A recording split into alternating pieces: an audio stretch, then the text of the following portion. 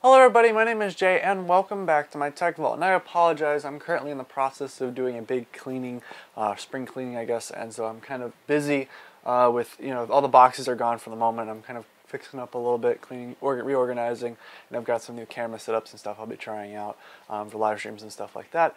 But today we're going to talk about the difference between a thread and a processor. And if you're unfamiliar with this channel, a long time ago, I believe in the first month or so of doing this channel, I did a video where I talked about, what the differences was. And let me just be honest, I had no idea what I was talking about. And, clearly I probably still don't know as much as I'd like to, and I'm not going to necessarily consider myself an expert. I do plan on going into computer engineering. But I'm basically just going to give you the rundown of some very basic what the difference is in terms of gaming, how it affects people in game, how it affects gamers, how it affects workstation users, pretty much things like that, and also talk about like some of the bare basics of what it basically means. And that's what I'm going to do in this video, because the last video I did, or the original video, was hugely inaccurate, and I want to at least make something that's something I'm proud of. Obviously, it's since been taken down. I took it down a while ago. Just no point having it. So let me go over basically the differences. So a core is a physical processor, pretty much. Cores basically represent a processor stacked on top of each other. As you know, in the original couple processors, it was a single core processor that ran at a certain speed, and they figured out they could kind of not stack them, but put them really close together, and they basically acted as one. Threads came along though when I believe Intel figured out that you could have the same core switch in between two tasks or two two virtual cores. They basically had one physical core switching in between, acting as two cores by running one task on one of its imaginary cores and running another task on its another imaginary core, and it would switch really fast in between, and that's how we got threads.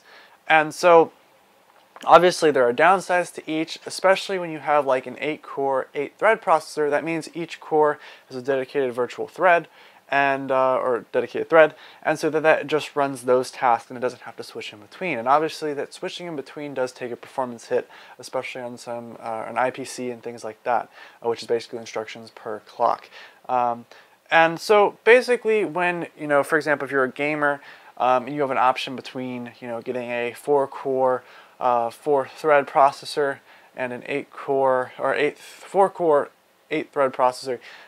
It really depends on what you're trying to do. Obviously, that's not something a 4-core processor isn't something I would recommend for a gamer, just because there's a lot of other background tasks and stuff, and now games are requiring more than 4 cores, so that's not necessarily what I'd recommend, but basically those 4 cores single core would perform better if you just took one of those than a single thread or core on the 8-thread 4-core processor. It would perform better, obviously. So there's another little thing I'm going to explain about why it takes such a big hit. So for example, the threads and stuff, when you're switching in between on a multi-thread processor, when those cores are acting as 2 threads, the core still has the same amount of resources, basically same amount of bandwidth or access to RAM, access to other parts of the system. It has the same amount of cache, which is onboard memory that it uses to relay information back and forth. The more cache, the faster the cache, all that stuff basically means the better the processor performs. And so when the processor is acting as 2 cores, but it only has 1 core's worth of cache, access to memory, access to RAM, access to storage, it obviously won't perform the same level because it's getting starved for bandwidth. It's trying to do the task of 2 processors or 2 cores with only the 1 core's bandwidth and all that stuff. And so it obviously is going to get kind of starved and not be able to act the same as a core that's just got all the access, or a single core that's got access to all that information and all the as the RAM, bandwidth, etc. It's going to still, if it's just running 1 thread and it's just that core, it still can access that without any problem, because it's not trying to switch in between and it's not really starved for information. So that basically ends up leaving, as I said, a processor that can perform much better on a single core task, or a single core if you took one of those cores, and a processor that had a bunch of cores and threads and it was switching between. Obviously that one would perform better. So that's why there was a big stink if you're unfamiliar with the 9700K. It was a 8-core processor, but it was the first i7 that never had multi-threading. And people were like, how is it going to perform better if it has, it has a total all its cores and stuff is less than what was in the 8700K, which had 6 cores but 12 threads. The 9700K had 8 cores and 8 threads, which still means that everyone was like, well, why is it going to perform more if it's clocked similarly and it has, you know, the 8 threads when the old processor had 12? And that's just because the bandwidth was not starved on that processor, and it had a lot more ability. It didn't have to constantly switch back and forth, so it actually could run faster, and it had more cores as well. So pretty much, I wanted to make this video, as I said, because it's, you know, I like to constantly be in the, you know, constantly be trying to better myself and the content, and sometimes it does mean redoing the content that I've done before. Obviously, most people now that I know have something like 3,000 some subscribers. That was back when I had like maybe 50. So, you know, obviously not everyone's going to be here to watch this.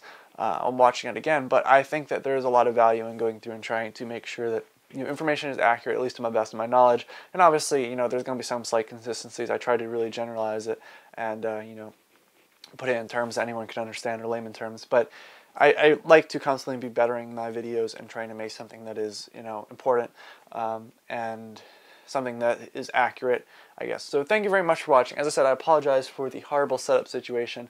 I usually will get my boxes, I'll put all my boxes back and stuff. I've got some new camera stuff. I'm really excited to do a live stream build because I've finally got all the webcams and stuff all set up. Getting a lot of feedback from everybody. I've been trying to make sure everything looks how I like, and it looks good. Of course, thank you very much for watching. Hope you enjoyed today's video. If you did, of course, give it a thumbs up. As always, check out my channel for other cool tech-related news, videos, reviews, builds, etc. And thank you for watching. Goodbye.